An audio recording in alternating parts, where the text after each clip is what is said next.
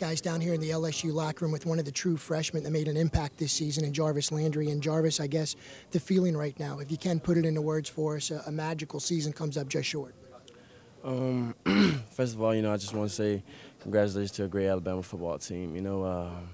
We did everything we could, throw all our punches that we had at them. But they came out and, just kind of took over the game. But as far as this season, it's not quite the ending that you would expect, but definitely it's a motivation, to take it to the next season and on for the rest of my career.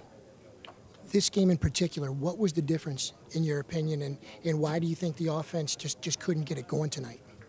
There are numerous reasons. Numerous times the Alabama D-line was calling out our cadence, which caused us to have a lot of false starts, putting us behind the sticks early in downs, not being able to get in the rhythm, and that kind of threw us off a little bit in the first half, definitely. But, we just didn't execute. That was the biggest thing, and I feel like if we would execute a little bit better, things would have went a lot smoother. But I feel like, that's something that we can work on in the spring, and going into next fall, that if we just come together and be able to prepare better, that nights like this won't happen again. As a true freshman, realizing you have 3 years left here and realizing that there is a ton of talent still in this room and coming back next season along with a tremendous recruiting class again, I guess what's the feeling like moving forward? Actually, I think that's something a lot of people don't understand. We got a lot of guys coming back next year, and hopefully a lot of juniors that may declare. Hopefully they have this bitter taste in their mouth and make them want to come back too.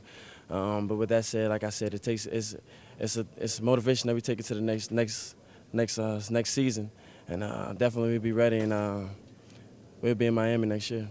You guys all stayed together, and as far as this quarterback kind of back and forth rotation throughout the year, was there at any time that you thought that Jarrett was going to come in this football game? Honestly, I don't know. I kind of leave that to the coaching staff. I felt with time, Jordan could have made a few more plays, and he did for us with his feet. But still in all, I feel like the coaches trusted Jordan to make the decisions that he made, and sometimes you gotta just live with what you got.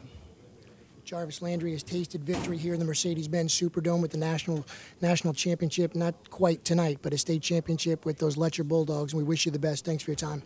Thank you. God bless. Guys, back to you outside. It was a heartbreaking loss today. It was a tough one, but guys like Jarvis Landry can just tell us that the future still looks bright, mighty bright for those LSU Tigers.